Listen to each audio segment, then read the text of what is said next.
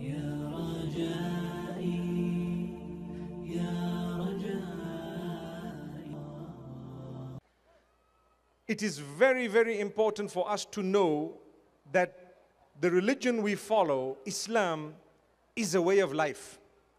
It does not have rules and regulations only connected to one aspect of living, but in fact, it includes every aspect of living. And if we were to live according to Islam, we would actually be very happy people. Many people today are depressed because they earn through the week and they spend that money in the weekend on clubbing, perhaps at a nightclub. Sometimes they waste it on something that would result in the depletion of their money the same weekend or the end of the month, depending on when they get paid. And then they are depressed once again because they need to start from scratch. They start earning again and they waste that money once again. And this life becomes so depressing because they are getting nowhere. They are getting absolutely nowhere. We are so upset with this life. It's all about a show. I must show the rest of the world exactly what I don't have. I must pretend that I am someone that I am not. I need to show the world, and that's what would make me temporarily happy. Whereas as Muslimin, you are taught to be yourself. Those who love you based on what you look like exactly, without having made yourself up in a way that you don't look like what you're supposed to be looking like, then it's unfortunate. It's actually something really sad when a person gets to that level. But those who love you for who you are without changing yourself are the genuine people. They are the ones who will bring a true smile to your face. A person who can tell you that he or she loves you as you are, when you wake up first thing in the morning, they really love you. Subhanallah. But for those who look at you when you're perhaps at a shopping mall or on the streets and you're all made up, and that's what they like, it's the makeup they like. I'm so sorry to be speaking about makeup the second time today. Like I said, I'm not saying it's haram, but the obsession. People become so obsessed with some of these things that they forget to focus upon the reality of life. The day they don't have that, they become depressed. They wouldn't even like to answer the door. So when it comes to Islam, it teaches us to be who we are. Your identity. You're supposed to be a person. What you see is what you get. Subhanallah. When I pray, I must pray with my heart. That heart needs to be cleansed. A lot of people pray, but their heart is not cleansed. It means there is something wrong with this prayer of yours. There is definitely something wrong with the prayer. The reason is, if you prayed correctly to Allah, it would clean your heart, it would soften your heart. You would learn to love the rest of the creatures of Allah subhanahu wa ta'ala, starting with mankind. So if you are compassionate to other human beings, it means your prayer is in order. But if you're not, there is something wrong with your prayer. He or she who is linked to his maker, definitely a better person. He or she who is linked to his maker is definitely a better person to the rest of the creatures of the same maker. Remember that. So when we become horrible to those whom we live with, there is something wrong with our link with Allah, with our link with our own maker. When we are horrible to our parents, to our children, to our brothers and sisters, to our uncles and aunts, to our in-laws, to our relatives, when we are not patient with them, when we are not tolerant of their different ways and habits sometimes, it could mean we have a problem with ourselves. And this is why, my brothers and sisters, life is a struggle to become a better person. No matter who you are, no matter what level of spirituality you think you are upon, you will never be upon perfection. So keep on working, keep on trying harder. Keep on perfecting your relationship with the rest of mankind. Sometimes people come to me complaining about their children. You know, my son, he's disobedient. But to be honest with you, sometimes it's the parents who don't treat their children correctly. Sometimes it's you, my beloved father, who is the problem. It's not your son. Sometimes it's you, my beloved mother, who is the problem. It's not your son or your daughter. So, as much as we say, be obedient or be kind to your parents, we have to tell the parents to be merciful to their children, to understand what their children want and what Allah wants, and how to strike a balance between the two. If we all had perfect children from the beginning, what was the point of us being in their lives? We have to help them. We have to help them grow up, understand things, looking at things from a certain angle, certain perspective, being able to get along with other people, understanding that not everything you want you're going to get. But the problem with the parents is that at times we don't understand that this is actually a child who belongs first to Allah. And then Allah has given me the chance to say that the child temporarily belongs to me too. Ultimately, our children belong to Allah. He made them in the first place. He gave them to us. May Allah bless those without children with children. May Allah bless those who don't have children with children. Say Ameen. MashaAllah. But at the same time, those who do have children, those children are Allah's. They belong to Allah. You have them for a moment, for a short period of time. If He wants, He can take them away before you. Or He can take them away in infancy, childhood, teenage, or a little bit later.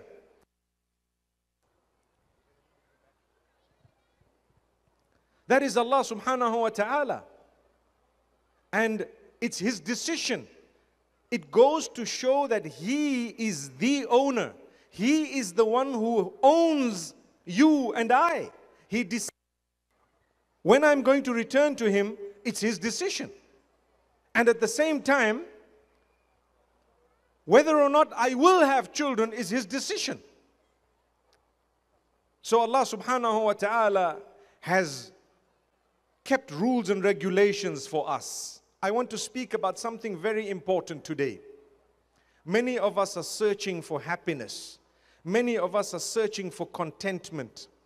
Contentment lies in adopting what the Almighty says we should be adopting. Never be selfish. When you are selfish, you cannot be content. Remember that. When you are selfish, you cannot be happy. When you reach out to others, you become happy. When you see the smile on the face of your daughter-in-law, that's when the mother-in-law will be content, and vice versa. Sorry to give you that example. When you see the smile on the face of the orphan, that is when you will be happy. But that orphan happens to be a child, perhaps even of your own brother, who may have passed away. The orphan happens to be a child whom you are connected to.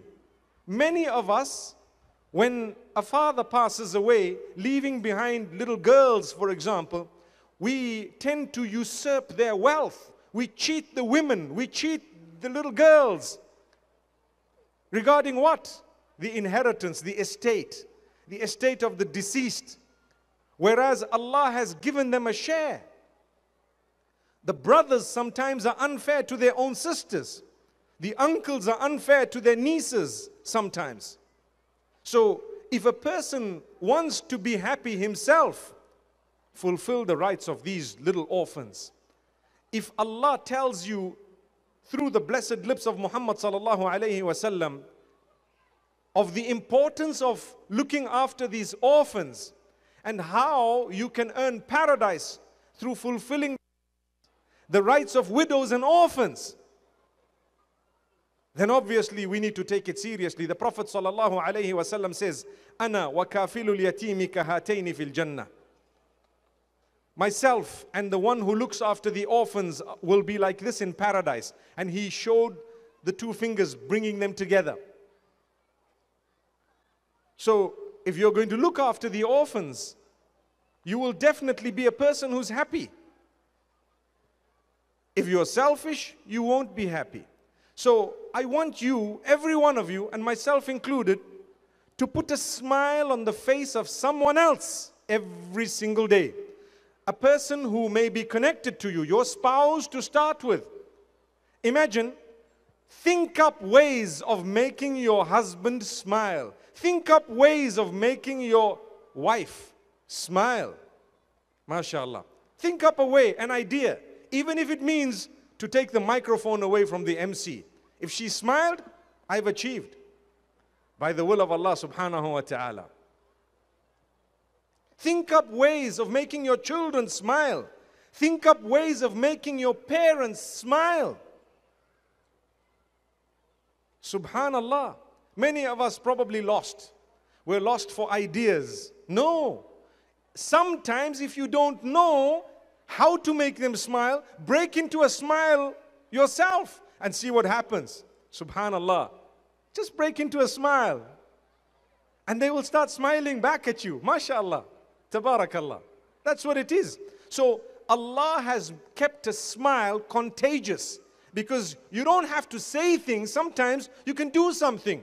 And you don't have to do something complex. You can do something very, very simple to make them smile. But the problem is, we've become selfish. It's all about myself. I'm searching for happiness. Happiness lies in making others happy.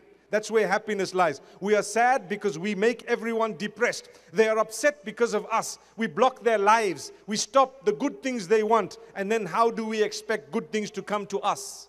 Right? Reach out to others. Do something for them. Your time, your effort, your energy, your expertise. Use it to help people. It should not only be about yourself. The reason why so many people are depressed on earth today is because we are all living for ourselves. We want to earn, we don't want to reach out with our earnings. Our time is for ourselves. We come home from a long day at work and we spend our time on the mobile phone when your wife and your children or your husband and so on have been waiting for you all day, sometimes more than a day, depending on how you work. And you come back and you're on your phone. Doing what? Nothing. That phone can be set aside. Set aside your phones for 2 hours every day. Set it aside. A lot of you might say, I can't do that. Well, for 1 hour, set it aside. Switch it off. Off. Put it on flight mode. And you know what? You'll enjoy a beautiful journey without even going out of your house. You will be talking to those you're supposed to be talking with. I promise you, write it down or make a mental note of it. Switch your phones off for 1 hour inside the house when you are with your family members. Switch it off. Not because you want to hide something illicit. No. No. It should be for the right reasons. The reason is you would like to communicate with people you're supposed to be talking to. If you died there and then, they would be responsible to make sure you are given a decent burial. So this is why we say people are depressed because they've become selfish. That's what it is. When I earn, it's about me. That's it. This is my money. I want to save up for my things. Take out a little bit, give it to a charity.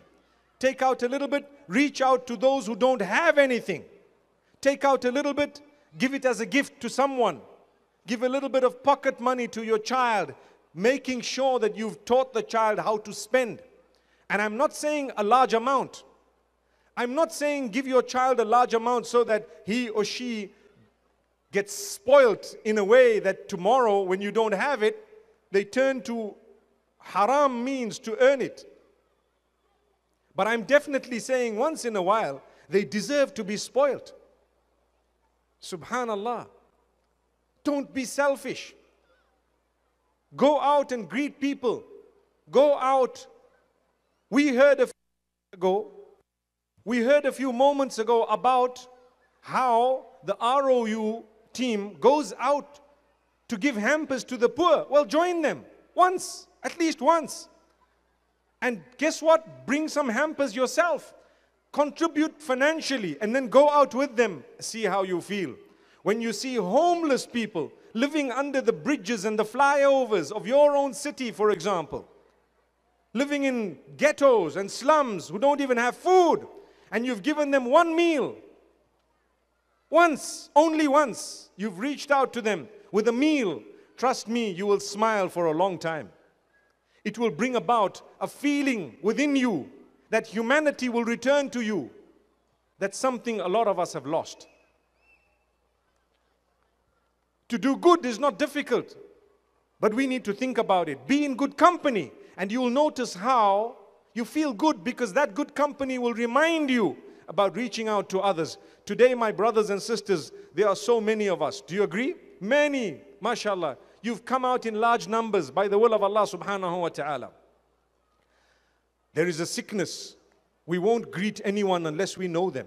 That's a problem. The brothers as well as the sisters. We go to the masjid, the house of Allah. We don't greet people unless we know them. Or unless they're someone big, the who's who, you know, the wealth. Like I always say, we greet the money, not the person. And the evidence of it is when they don't have money, they're no longer greeted. رَأَيْتُ النَّاسَ مَالُوا إِلَى مَنْ عِنْدَهُ مَالُوا. I saw people incline towards those who have wealth. Wow, they incline towards them. Hey, how are you doing, man? That's because he has those $20, you know.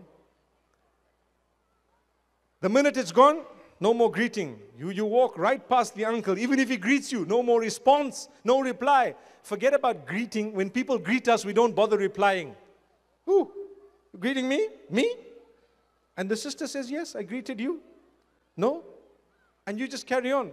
Mistake. I think you've mistaken identity. It's a sign of the hour. Do you know that? Where people will only greet because they know. We are taught to greet everyone. Greet them, smile at them. Those you don't know, you could make their day. You don't know how depressed someone might be by greeting them, by smiling at them, by acknowledging them. You may help them, and as a result, the Almighty will help you. But the problem is we don't think this way. We're selfish. I've got a problem. I'm stressed myself. Why should I greet the people? Well, you want to de-stress? Greet them. Greet the people. Smile at them. They won't even dream that you have a problem. They will think, mashallah, this person's life is so beautiful. They've got time to smile. Well, they will start smiling too. They will forget about their problem for a little while. And guess what? Through that and the blessings of the good deed that you have done, we call it barakah. Through the barakah of that beautiful deed, you will be able to achieve that happiness and taste it. We might hear what I'm saying today, but trust me, you're going to go back home 10 o'clock tonight, and with your own family members, you're going to sulk once again. For what? Why? Go back home, make a difference, change things in the house. Call everyone, sit them down and tell them from now on, we're going to greet each other. When I was young, and up to this day, I would greet my parents before I go to bed, if they're there. Assalamu alaikum, and I'm gone to bed. When I get up first thing in the morning, Assalamu alaikum, I greet my parents. But the new generation, no way. They're not bothered about greeting their parents. They will duck and dive and hide. And they're probably sitting on their iPads until midnight. Only God knows what they're doing. Where is all this gone? Where are the etiquettes gone? The problem is with us. They don't see us doing it, so they don't do it. Or we haven't taught them since they were young. But learn to greet even those in your own home. The greeting in Islam, as you heard a little bit earlier from Sheikh Muslih, this greeting is absolutely important, as salam. So start with it in your own home. Greet the people every time you enter, whenever you come back home, and every time you want to go to bed, and whenever you get up, greet, say things. It's a prayer. It's a powerful prayer. And smile and be good. And learn not to be lazy. Laziness makes you depressed. Did you know that? When you're lazy, you don't want to do things. You don't even want to turn off the light. So now we're in the room and I'm telling my son to turn the light off and he's saying, but you turn the light off. And we're looking at each other and then we sleep with the light on. MashaAllah. Electricity bill I'd rather pay, but I wouldn't like to turn off that light. Why? We're both lazy. May Allah forgive us. I hope you don't think I'm talking about myself, but anyway. It happens in our homes. We become lazy. No one wants to get up, to make the coffee, for example. And I'm not saying it's just the job of a female. No. The males too sometimes need to get up and do something. You can make the waffles, can't you, on a Sunday morning? You can make the eggs and the breakfast on a Sunday morning, can't you? Look at them. Look at them. No nodding, no nothing, no acknowledgement. Allahu Akbar. Come on. Can't you make eggs? Can you not make eggs? Oh, mashallah. Now they're saying yes. Alhamdulillah. Don't worry, you're on TV. They're going to see who said yes and who didn't. You're in trouble. You better know how to make eggs by the will of Allah. I'm sure you do. But we become lazy. It's laziness. When you are selfless, you contribute to that home. It becomes a home of happiness because we smile and we plant a smile on the faces of others in a way that that smile just doesn't want to go. This is what I mean. Subhanallah. Once in a while, do things. Spoil the people. Those you live with to start with. And that's when you'll be able to do it with others. What is the point of someone who wants to put a smile on the rest of the world, but there's no smile on the faces of their own family members? You're helping the world to solve the world's problems by trying to help everyone else. But in your own home, you need help. Start off at home. The best are those who are best at home first, and then everywhere else. Don't be from among those who are hypocritical. Don't be from among those who procrastinate. That's another problem. You leave things, okay, I want to do this, but I'll do it, it's okay. It's very early. It's actually only 9 o'clock now. I can do that, maybe, we'll see. Guess what will happen? Before you know it, you'll be off to bed, you'll be sleeping, and then leave it for tomorrow. And tomorrow never comes. Do you know that? So when you want to do things, do it now. Don't be lazy. Don't be lazy. Do it now. Get up and do something. Make a change, you make it now. This is why we say, when you want to change, when you want to repent to the Almighty, you never ever say, I will do it on Friday, I will do it when Ramadan starts, I will do it at the end of the year, I will do it when I go for Hajj. You may never see that Hajj, you may never see that Ramadan. I will do it now and here. I want to repent to the Almighty. I want to quit my bad ways and habits. Happiness is snatched away through sin. When you transgress against the commands of the Almighty, your happiness is gone. When you transgress, your happiness is gone. You don't know, why am I not happy? It's because you're sinning every day. A person who's on drugs, trust me, they lead a very, very depressed life. The only time they might feel a little bit high is exactly when they're high. That's it. And once that high is no more, you can tell them goodbye. It's depressing. It is. It's very sad. And it's a false feeling of happiness. But in actual fact, it is a sadness. It is a depressive condition. So all these sins that you'd like to give up, give them up now. And don't say, you know what, it might be so difficult and it might this. If you have faith and conviction, nothing is difficult. You do it and trust me, in no time, you will feel so happy. You will feel content. You will gain your family once again. You will gain your happiness once again. Things will start becoming in order. It will take a little bit of time. Be patient. But Allah subhanahu wa ta'ala will guide you. If you want to do things for the right reasons, you will find the right solutions coming in your direction. The result of your action will be positive rather than negative. My brothers and sisters, these are just a few life skills. These are a few tips, but they are taken from your faith, from Islam. Did you know that Muhammad sallallahu alayhi wasallam has taught us all of this and much more than all of this. He's taught us not to be lazy, not to procrastinate. He's taught us to reach out to people, to greet people, to smile, to create a positive vibe around you, not negative. Anything happens and you look at the worst scenario. When you look at people, see the good in them. The weakness with us, we see the bad in people. You see a sister, you've had 2 problems with her. That's it. You put a cross next to her name, you don't want to see her. You see a brother, you've had 2 issues with him. That's it. It's the end of everything. Put a cross on him. No. Yes, there may be some people who are bad company, bad influence. You've had many bad experiences. You will greet, you will respond to a greeting.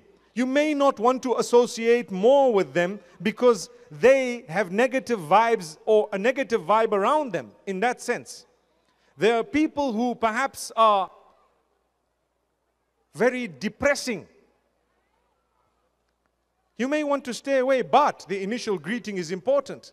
And that olive branch is of utmost importance. What I mean here is, if you have had an issue, you should always be open-minded to be able to solve the matter, if possible. Give them the opportunity. And I'm not saying that you need to give up what is right in order to solve the problem. No. You don't give up what's right, but you try and discuss it to be able to solve the matter, if possible. Most cases we will be able to solve the matter. Sometimes we won't. Sometimes you might want to distance yourself. But remember, my brothers and sisters, many of us have problems for petty reasons. Petty. We look at the negative of a situation and we become depressed. Look at the positives. So many things that happen in our lives that seem to be negative actually have been the most positive things that have ever happened in our lives. I know of people who've been diagnosed with sickness and illness. May Allah grant us all cure. Ameen. And they come up and say, I'm so sad, I'm so depressed. And you know, you have a chat with them, you talk to them and you remind them. And one of the questions is, did you used to pray 5 times a day before you were sick? No, I didn't. Now that you've been diagnosed, do you pray 5 times a day? Yes. Well, then that's something positive. How can it be? Well, you pray, you call out to the Almighty, don't you? Yes. And sometimes if you haven't yet done that, if you haven't yet turned turned away from your bad habits, if you haven't yet turned away from your bad habits, perhaps the Almighty might keep you in that condition a little bit longer. It softened your heart. You became closer to your family. You saw, these are the people dedicated. They are serving me. They are pushing me on a wheelchair, for example. They are feeding me, for example. They care for me. And when you become cured, ultimately and finally, your relationship improved. Not only your relationships improved, but your relationship with Allah Almighty has improved. So this is why, when you look at the positives that came out of it, there are far more. In a narration, the Prophet, peace be upon him, speaks about how a person who has been sick and ill through part of their life, when they see the reward of the patience that they bore through their lives on the Day of Judgment, they will say, why didn't you keep me sick and ill longer so that I could get a bigger reward? Subhanallah. Right now, we won't understand that. Because when you're sick, even if you just have a cough, you want it to be cured like now. My brothers and sisters, we are blessed with so much. Take a look at what you have. You have a lot. And the way to look at what you have is by looking at those who don't have. Take a look at the refugees who are trying to save themselves from being bombed. They jump into a little boat, something that you wouldn't even use. And they want to cross the Mediterranean without much food, without much clothing. Most of them don't even make it. A lot of them don't make it. What made them do that? And they get there, and only Allah knows how they are treated and what happens. Right now, they're being sent back. And what about us? We're just sitting here relaxed, but we're still complaining. complaining about everything. I've got these shoes, but I wanted Adidas. Come on, other people don't even have shoes. And you will be fortunate enough to buy what you want as well. But the only time you will be able to give thanks to Allah is when you really sit and ponder over what exactly you have, in comparison to those who don't have. They don't have anything sometimes, nothing. And some of them are so happy and delighted even without anything. Look at some of the children in the refugee camps and how they are smiling. They are playing games not on iPads and not on Android devices, not on PlayStations. They are playing games on the floor. You know the hopscotch. When we were kids, we used to play hopscotch. And they are smiling and happy. You tell your children, 4 years old, hopscotch, they will look at you and think it's some form of an ice cream. They won't even know what you're talking about. And if you tell them, we were so excited when we were kids, let's go out, I'll draw it for you on the sand and we'll be hopping, they will wonder, are you crazy? Are you mad? But those my age and perhaps a little bit older would know exactly what I'm talking about. Because the delight, the happiness, the joy that we achieved by just jumping, hopping. I recall my little sisters used to actually skip, and they used to play some game with the string, with a little rope, and they used to jump this way and that way and this way and that way and compete with each other. And that was like sort of the in thing. Early morning we wanted to do that, and in the afternoon we wanted to do that. And today it's become so different. We're still not happy. Imagine, we're still not happy. Why? Something is grossly wrong. Something is grossly wrong. May Allah subhanahu wa ta'ala grant us an understanding. What is wrong? What is wrong is the heart. The heart has become clouded. It is not cleansed in the real way. We don't have a feeling for one another anymore. We don't talk to one another anymore. We don't speak to one another. And when we speak, we have an attitude. We have an attitude. You're speaking to your spouse. Say some good words. Say some sweet words. Say some beautiful words. Attract them with your ways of talking. Some of us in our marriages, we chase our spouses away because of the way we speak. Learn how to talk. Say things in a beautiful way. The way you talk to others sometimes outside. When you're walking in the mall and suddenly something happens, you break a glass. In a store, for example, how do you talk to the people? I'm so sorry. Oh, I'm so sorry. I didn't, that's how you would say things, right? What did you do? You made an expression. You wanted to perhaps strike a chord in the heart of the person you're talking to. And you apologized. But in our own homes, no expressions, no apologies. We're not interested in striking any chord. It's like, you know what? Come here. Come here. I want to show you what you did. Come here. Relax. May Allah subhanahu wa ta'ala grant us that relaxation. MashaAllah. May Allah help us in a way that we can smile. We can also address the people in our own homes who've broken things the way we would like to be addressed when we break things elsewhere. Think about how you talk. Think about the expression on your face. This is the problem sometimes. We say, I've got a clean heart. But the way we say it is so ugly. It's a dirty way of saying it. I've got a clean heart. If you think I've got a dirty heart, you've got to look at the expression on your face. So scary. Come on.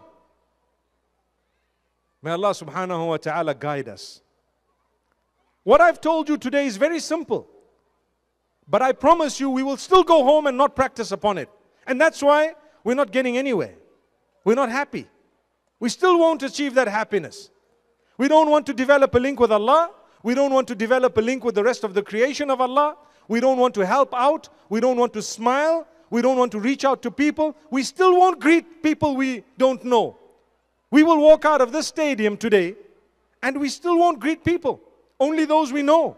I challenge you, my brothers and sisters, to greet those sitting nearby, to smile at them, to make them feel happy.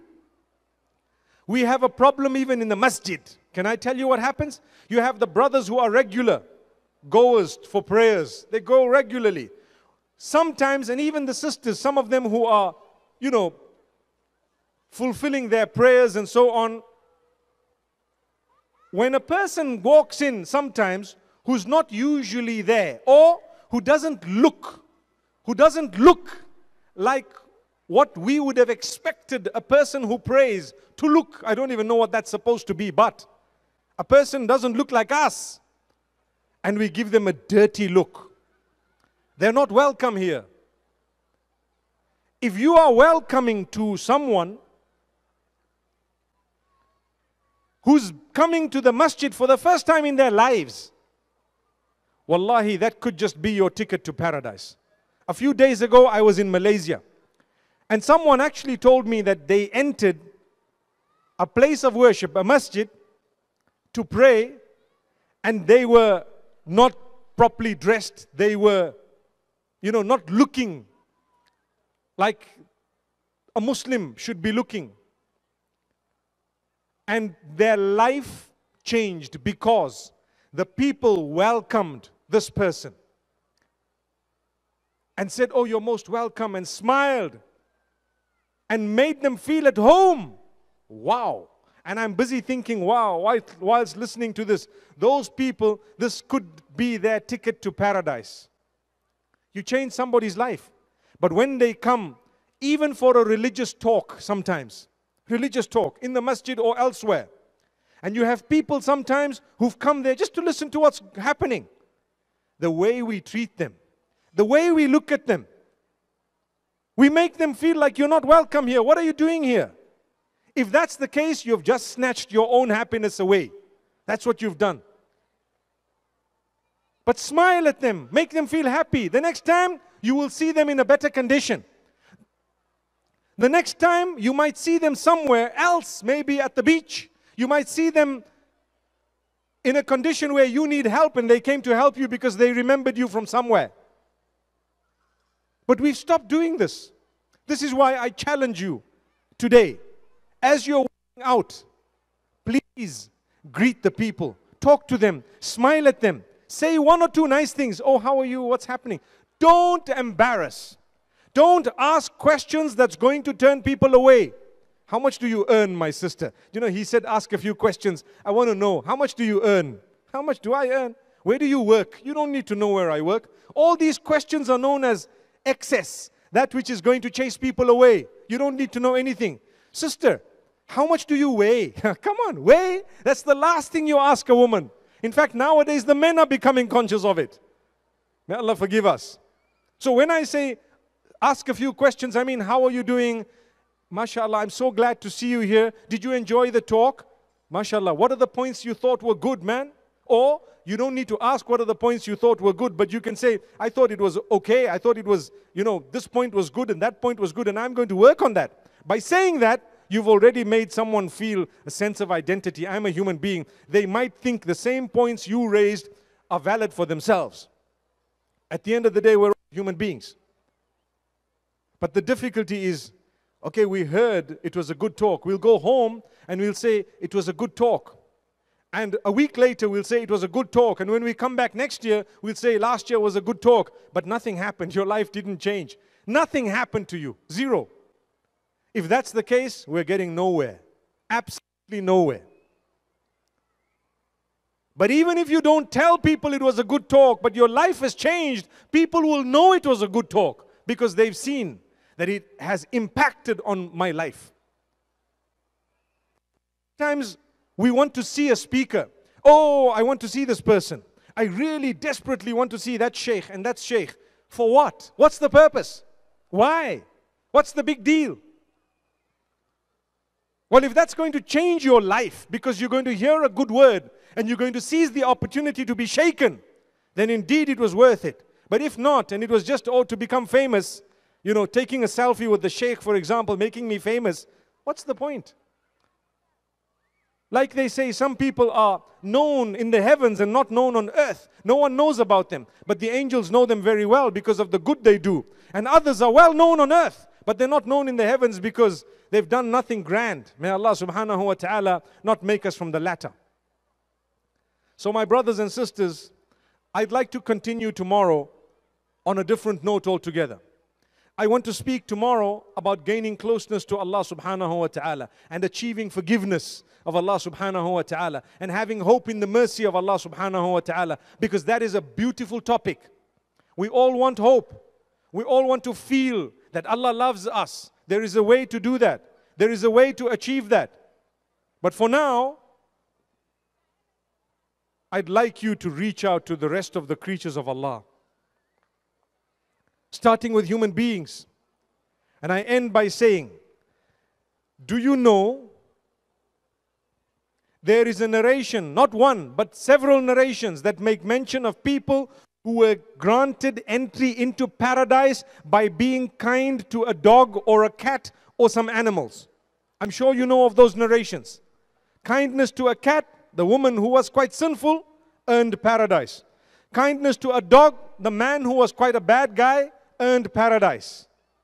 When I say a bad guy, I mean he didn't really have many good deeds, but he was kind to a dog. And the sister was kind to, or the lady was kind to a cat.